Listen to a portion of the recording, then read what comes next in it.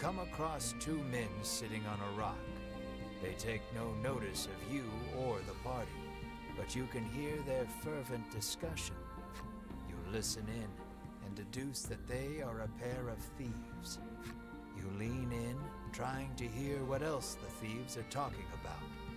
You catch pieces of the conversation here and there. Stashed the goods away. That island shaped like a... right in the dragon's nostril. It sounds like they've just... the dragon's nostril? You cock your head in disbelief, but just manage to maintain your concentration. Your perseverance pays off. You come to learn that the island itself is shaped not unlike the dragon's head. You hastily grab a scrap of paper, write down what you've heard, and quietly sneak